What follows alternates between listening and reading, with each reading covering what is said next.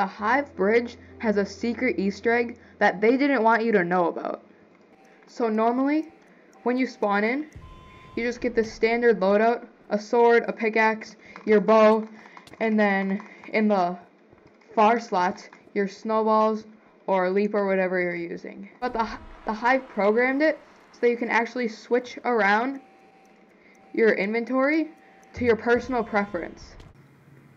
It even stays after somebody scores or you die.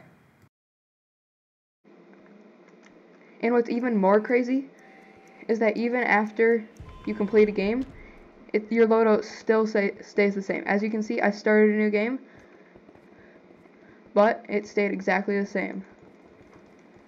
Thank you guys for watching this video, and if you enjoyed, like and subscribe.